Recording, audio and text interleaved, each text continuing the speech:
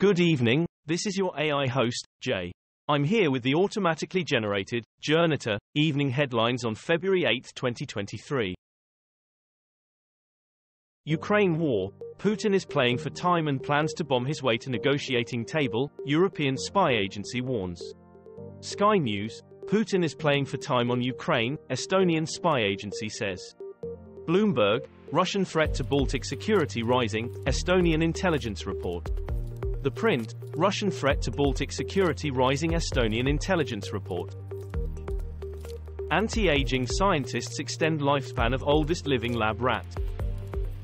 George Santos, latest, Mitt Romney and congressman get into testy exchange at State of the Union. The Independent, Santos, Romney exchange words ahead of Biden address. Washington Post, at the State of the Union, Republicans showed who they really are, and it wasn't pretty. The Independent, Republicans revealed their true selves at State of Union, and it ain't pretty. MPs should get medals and bigger payoffs, says report. The Independent, medals for MPs among ideas to attract fresh talent to Parliament. BBC, MPs should be awarded medals when they stand down or are voted out of office, committee suggests. Sky News, should ex-MPs get a medal for their service? The Spectator, make it easier for MPs to claim redundancy cash after losing seat, committee. Jong Un makes rare appearance with daughter at military banquet. Sky News, pictured, Jong Un's daughter dines with military chiefs. The Telegraph, Jong Un's daughter Ju Air appears for North Korean military parade. The Times, Jong Un gives strongest hint yet about his successor at key military event. The Independent, Korea Army to mark 75 years since founding with military parade. Raheem Taylor, man executed for killing girlfriend and 3 children despite claiming innocence. Sky News, attorneys, advocates seek stay of execution for Missouri man.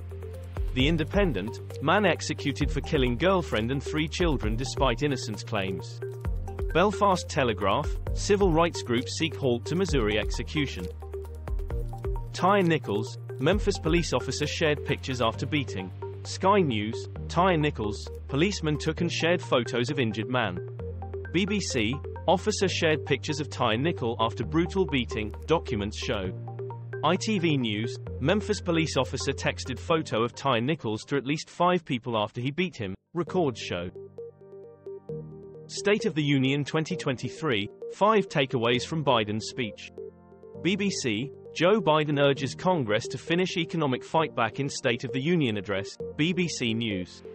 BBC News, Biden's State of the Union unofficially kicked off his re-election campaign. The Guardian, why this year's State of the Union address will be so different. China rages over Biden's SOTU as US briefs 40 nations on spy balloon, live. The Independent, US sources insist Chinese balloon was military. BBC, Trump-era Chinese spy balloons went undetected. BBC, the spy balloon saga says far more about Biden's political weakness than China's strength. The Guardian, China's spy balloon, a new Cold War unfolds before our eyes. MH17, Putin likely to have supplied missile that downed plane, investigators. BBC, MH17, strong indications, Putin signed off on supplying missile that hit plane.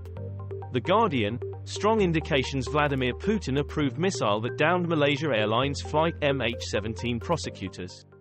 Evening Standard, MH17, strong signs Vladimir Putin to blame for supplying missile that shot down passenger plane. Sky News, Vladimir Putin supplied missile used to down flight MH17, investigators say, BBC News.